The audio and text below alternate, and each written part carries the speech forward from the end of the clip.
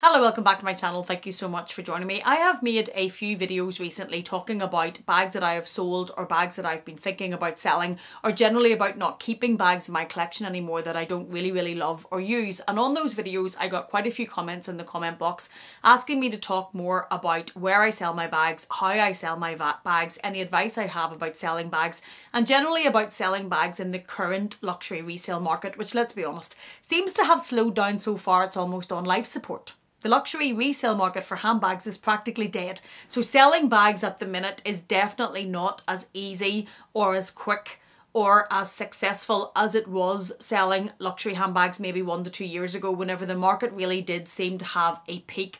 There were waiting lists with consignment stores for certain bags. There were a lot of very hyped bags out that people were trying to get. They couldn't get them in store. They were trying to buy them on resale market. And the prices for some of those bags were absolutely ridiculous. Bags were selling at stupid money. They were selling at 6 times the price it would have cost in retail. And I'm not just talking about the Hermes and the Birkin and the Mini Kelly. They're always going to sell away above retail because they're so hard to get and the process you have to go through in most cases to get one. But there were even limited edition Chanel bags, Louis Vuitton bags, different types of bags that wouldn't normally attract that very high price were selling for at ridiculous prices. I'm going to call it what it is. They were ridiculous and they were extremely high, but they were market driven. And it wasn't that somebody decided one day, I'm going to sell my bag for this amount of money, even though nobody's going to pay that and it's completely against the market trend, but that's what I'm going to try and do anyway. That was where the market was. The market trends were selling certain bags way above retail, and they were selling like that. Quicker than they could get listed onto the consignor's page, they were already sold. They were flying out like hotcakes. And there generally seems to have been, over the recent number of months, and I've made a few videos talking about how the luxury resale market has slowed away down and it's dead and different things that are impacting that, because I find it very interesting to watch that trend. But generally, I would say at the minute, it's at a real dip. It's very low, it's very slow, prices are starting to come down. Now, ultimately, if you're somebody that buys bags on the resale market, that is going to be a good thing, because no longer are you going to have to compete with the hype and compete with lots and lots of people trying to buy those bags, which is pushing the price way up. It's simple economics. Now you're going to have time and prices are going to come down, and the resale market, for some instances, should get fun again. It should be searching those pieces and getting them at a really good discount, because the market is back down at a dip and you're not going to be, generally, there's always going to be exceptions. There are always going to be some bags that are above retail, well above retail. There are always going to be some bags that there's a huge amount of interest in. But generally, it should give people the opportunity again to buy bags at a better price. But what does that mean for you if you're one of the people that was in the comment box asking for tips or advice on how you sell your bags? Because that can't be seen in a vacuum. And if you're going to now try and sell bags, you're going to be impacted by that. You're going to be impacted by how long it's going to take to sell your bag. You're going to be impacted by the price you're going to get for your bag. And you're going to be impacted on whether or not you can even sell your bag. Bags are sitting whenever before that was kind of unheard of. The questions I was asked for me selling my bags is slightly different, because I have this YouTube channel and I have sold quite a few bags through vlog sales, either with me coming on and showing you the bags and selling the bags directly, or I have also had vlog sales that have been facilitated by Rod at the Luxe Theory. I've sent the bags to him, I've done the vlog sales so as you guys could all see them, and then you've contacted Rod to sort out the purchase and he has dealt with all the back end side of it. And that is one of the ways that I have sold my bags. I've also, though, sold bags through consignment without selling them on or showing them on my YouTube channel as a vlog sale. I've used Chapella in Dublin, which I'm sure I'm not saying right, but Ella in this store, which is very close to Brown Thomas, is absolutely lovely, and they do lives on a Wednesday night and they sell them. They have an actual store which is very pretty to go into. They have really good stock, and I have sold bags there. I've also sold bags through a couple of consignors in England. I have sold them through Designer Exchange. I haven't sold, but I know that one of my friends has sold through Bagista, and those are options where you can send your pictures and all of your information about your bags, and they will decide whether or not they're going to offer you a buyout. So they're going to offer to buy your bag up front and basically give you money for that, or if they're going to offer you consignment terms, and they will take your bag from you, sell it on consignment, and then take a cut of the fee at the end, and they will give you the amount that they have agreed with you in advance. The thing about those are businesses. So if you are selling through a consignor, business to consignor that has a brick storefront, the cut that they take has to be bigger than if you're selling it either yourself or through an online consignor, because they have to pay for their store and their staff and their insurances and their VAT and all of the things that come along with that. If you don't want the hassle of selling it by yourself, that is an option, and it will either give you your money up front, but if it's a buyout, the cut that the company takes is going to be higher than if you take the consignment terms. If you take the consignment terms, you're still going to pay their cut, but you're obviously going to wait until your bag is sold, and then you'll get your money back then, and that could bring a bit of delay, because that ties back into what we've been talking about and about how the market has slowed down. And I know of certain bags that have been sent on those terms that people thought were going to sell very, very quickly, myself included thought that, and they didn't, because the market has slowed down that much and there's just not the same demand anymore. So that's something to weigh up, whether or not you're willing to take less for your bag to get your money quicker, or whether or not you're willing to wait for consignment but still use one of those stores. Another option is to use an online consignor like Rod from The Luxe Theory, like Connor from Conrad's Closet. Connor obviously has a YouTube channel as well, The Closet by Connor, but he also has his consignment store, which is Conrad's Closet. He's also in Australia, and he also will facilitate that for you. There's also Global Luxe Closet in the UK. There's a lot of consignors in the US, and you can make arrangements with them online to either send your bag to them up front, or that you send all of the photographs. They then advertise your bag for you, and then whenever it gets sold, you send the bag to them at that stage. It's important the bag goes to the consignor at one stage because it protects you both. One, they check it. They check the bag is exactly as described. They check it's authentic and then send it on. Also, you, the seller, are going to be safer because they deal with it as a business.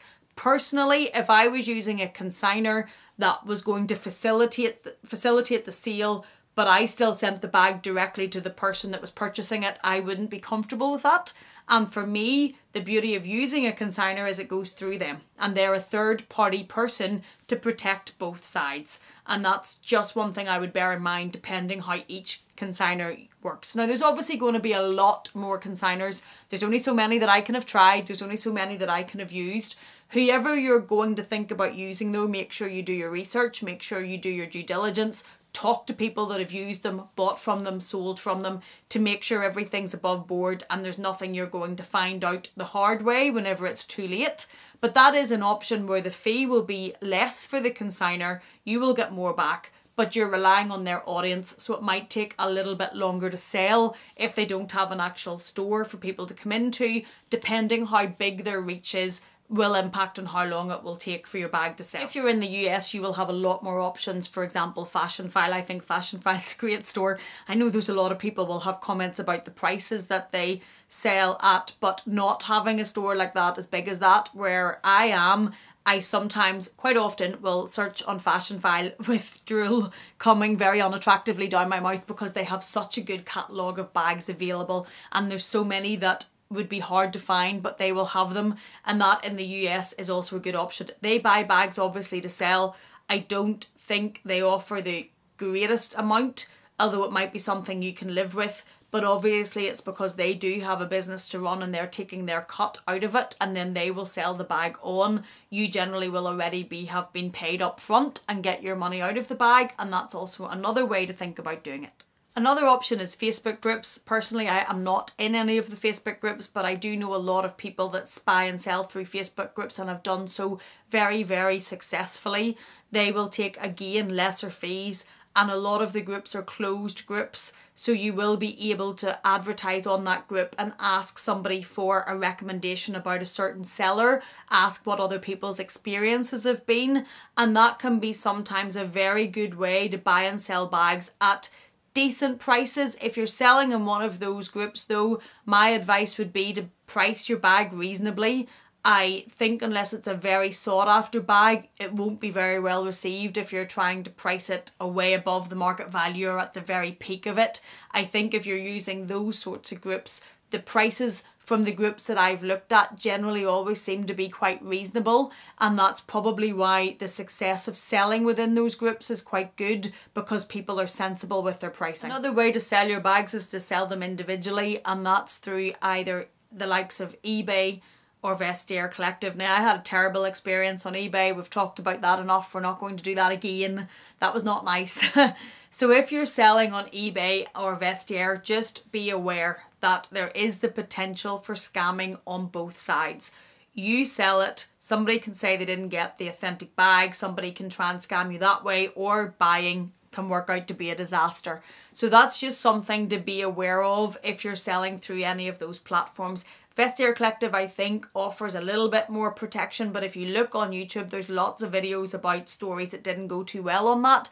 Personally, I've never had a bad experience on Vestiaire, but there are stories out there that you would just need to do your own research and due diligence on to make sure that you're happy selling in that way. Again, each of those are going to take a cut, they're going to take a fee out of what it is you sell your bag for, and that's something just to be aware of when you're working out your price and what you're happy to receive for your bag. Those are some very general ways and ideas on how to sell your bag, but I think at the moment, because of where the market is, you also need to have a really good conversation about whether or not you want to sell now, whether or not it's a bag that you know for sure that you're definitely happy to let go.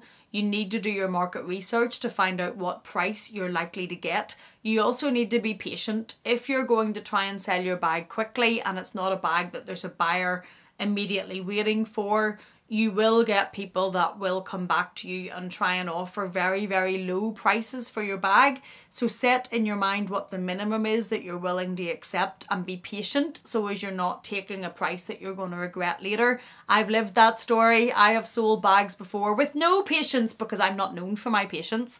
And once I've decided it was gone and I wanted it gone, I've sold bags before at stupid prices and then I've really regretted them, and then I've came and whittled on in your ear about how I've regretted selling the Speedy for a stupid price and selling the Chanel Square Mini for a stupid price and selling something else for a stupid price, and it's because I had no patience, and that is really, really bad when it comes to selling bags. If it's a bag that you don't have an audience that's immediately waiting to look at your bags, I think you need patience, or you will end up in the position that I did when I sold bags, and I really wish I hadn't, because I wasn't happy with the price that I sold them for, and it was my own foolishness. It was myself wanting them gone, having no patience, and accepting something that I never should have. If you've decided though that the bag definitely you want it to go, it's not for you anymore, you've fallen out of love with it, have a look at all of those different options on how to sell your bag and figure out which one is best for you.